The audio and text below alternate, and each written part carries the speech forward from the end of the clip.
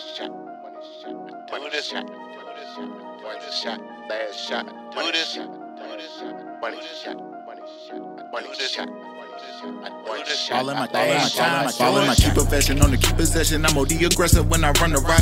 See me flexing in the window section. If they press, I'm bombing on them off the top. Slump a hater, leave them in the field, or I'm in the kitchen whipping up a dot. Took it from the bottom to the top. Certified Madden money shot. Toss a bullet, hit you in the chest and send a burner across your face from round the slot. Please don't test them, I bring heat and pressure. Have my hitter brush you, move you off the spot. Slump a hater, leave them in the field, or I'm in the kitchen whipping up a dot. Took it from the bottom to the top. Certified Madden money shot.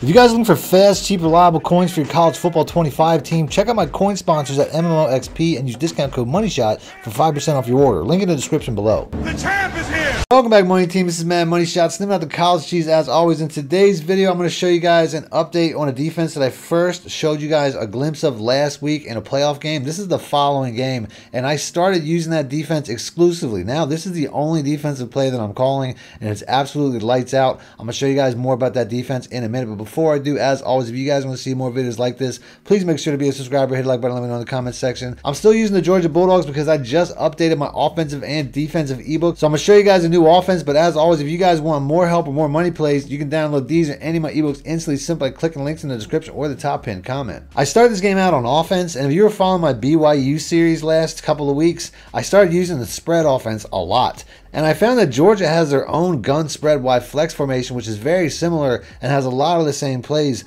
but they also have these really cool wide receiver screens that I think make this offense really fun to use. And I do plan on making a video about this offense, so if you guys want to see more from this series, please make sure to be a subscriber, hit the like button, let me know in the comments section. I'm going to probably put that out next week. One of the best things about the spread offense is it usually allows for a lot of run room inside. As you can see on the next play, the entire defense is spread out, so I just hit him with an inside zone.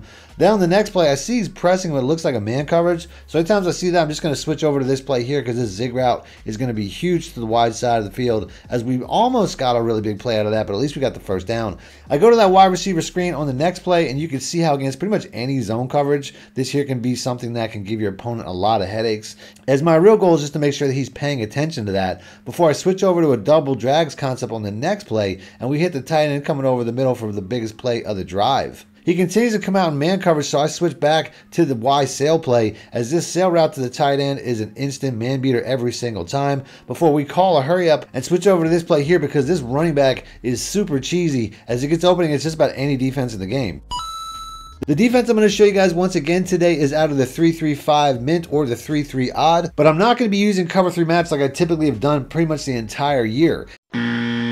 To me, cover 3 match is still one of the best defenses used in the entire game, but recently EA added a brand new updated version into the game in the last patch called the cover 3 Buzz Mabel, and in my opinion, this is like cover 3 match on steroids. In my last defensive video, I used cover 3 Mabel pretty much throughout the entire playoff game that I was playing before switching over to the Buzz Mabel, and I noticed a difference right away. I even showed you guys a difference in that video, so if you guys want to see a side-by-side comparison of how these coverages react, I'll have a link to that video in the description as well as on screen at the end of the video. In the update notes, they said that this defense is best for 3 wide receiver sets to one side like trips or bunch, but you can use this against every single offense in the game, and I find that it's just a superior defense when it comes to the programming as far as the matching principles are concerned.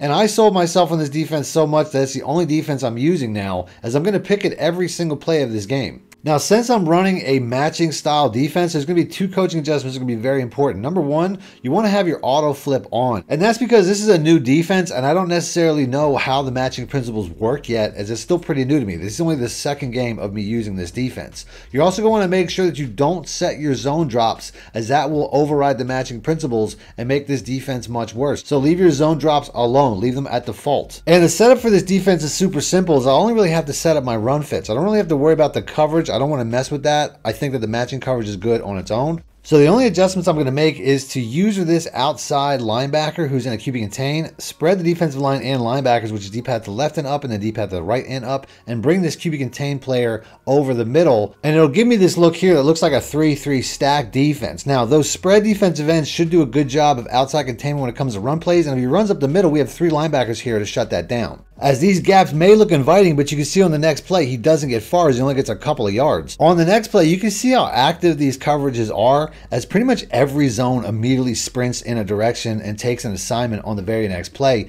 converging on players to the point where they're double teaming pretty much everybody across the board. On the next play, if you drop back to about an 8-yard depth from the line of scrimmage, a lot of times the offensive lineman's awareness won't be able to pick you up, so it'll allow you to shoot these gaps unblocked. As you can see on the next play, we stopped for a 4th and 4 before he barely gets open to pick up the first down the next play, and we get to see the first time that our safety 22 Pope gets burnt on the play. He tries around the next play, and I step back for the exact same result as we stop him for no gain. And even though there's not much pass rush as I'm only sending 3 guys, these QB contains still do a really good job of getting pressure and getting sacks. As you can see, we get a sack on that play, and then on the very next play, this QB contain just splits the double team instantly for another sack. Whoa there, Mr. Diddy. Take that, take that. But of course he tries to go for a 4th and a mile because this is college football 25 and people play like idiots.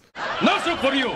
And now I'm starting with the ball in the red zone as we get down to the 4, but we can't punch it in from here as our run game gets stuffed on the next 2 plays. So we try to go for a QB sneak on 4th down.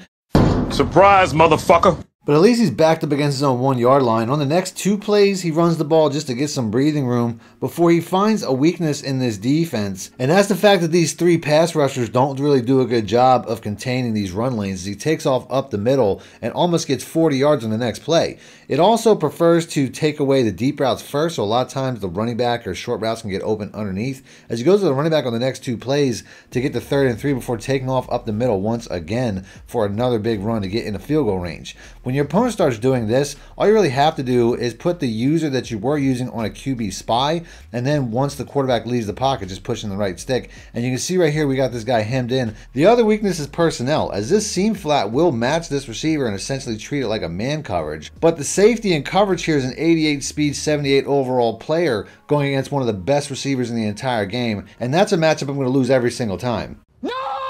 And to make things worse, he only left me about 9 seconds in the half, so now he gets ball back to start the second half as well. But our defense is still playing lights out as we get into a 4th down right away, and I don't know how that guy just held onto the ball. He goes empty backfield a few plays later, so I know he's going to try to run with the quarterback. So I put my QB spy out there, but I pushed the stick in a little bit too early, and he gets sucked in by a block as he gets another big run. But once he gets close to field goal range, we start shutting down the run once again, as he tries to get it all in the very next play. How about no? Before he tries to force it in a tight window on 3rd and 9. Gotcha, bitch. As I click on for the user pick, and we're going the other way. He could go all the way. And now this defense is firing on all cylinders, as on the next play, we almost get a sack with the QB contain once again, before we sniff out a screenplay with our user. And he tries to threaten deep on the next play, before trying to throw a corner route out of desperation. Got him! And we probably should have just batted that down for better field position, as all we really need now is to get in the 4th quarter and kick a field goal at the very least, but instead we score a couple plays later. And that should be game, because he tries to take a kick return back on the next play, only gets stopped at the 8-yard line before our QB contain splits again to get a sack, which almost was a safety. Bullshit. Before he goes right at Pope again. As I swear, I didn't know this was happening until I watched the game when I was editing it. But I promise you, every game I've played since, I've made sure that this guy's nowhere near the field. God damn it! He tries to go for 2 and hit the running back in the flat once again, but these guys have been doing a pretty good job of taking away the flat since the first drive. So now all I really got to do is kill clock, but when I see him press his cornerbacks on the next play, I try to take off the top. What? And that play really comes back to haunt us, as a few plays later, I try to hit a screen play, but I can't see the outside cornerback on the camera. Oh, there he is. Fuck! Fuck! Fuck! Fuck! Fuck! Fuck! Fuck! Oh! And this time when he goes for 2, he just runs it in, as he realizes he can't really pass against his defense. And now it's a tie ball game with 1 minute and 44 seconds left, so I got to stop messing around. So we got to go down the field, keep the ball the entire time, and score with no time left on the clock, as we're going to start running the ball a little bit more, as we run the next 3 plays to basically get in the field goal range. Oh, come on! And this game is absolutely screwing me right now. Okay, never mind. Now, where were we? Oh, yeah, that's right. We're going down the field here as we probably could have scored on this play, and he was probably trying to let me. As we're trying to end the game with ball in hand here, so we go down with the running back, but that's before Carson Beck tries to crowd surf over the center to score. Where was all that effort on the last time I tried this play? And now it all comes down to my defense, as he's got 40 seconds left and a timeout, so I'm definitely covering deep because, like I said, I had no idea why that receiver was getting open for those huge plays. So every time we see through our receivers, we're covering that side of the field deep before he tries to chuck it up to Abuka one more time, but that's not Pope in coverage, bruh. As we come down with the interception, and my opponent's leaving with a rage quit. See ya. So that's the video. If you guys want to see more videos like this, including the championship game, whether I win or lose next week, make sure to be a subscriber, hit the like button, let me know in the comment section. Other than that, if you guys want to see the first video I made comparing these two match coverages to see what the real difference is, I'll have that popping up on screen, so just click the links. And until next time, thanks for watching, man. My shit out. Need more help or just want to show your support? Then head over to my Patreon and join my team, where you can get exclusive content like ebooks and bonus plays, as well as early access to my vids and more. Link in the description below.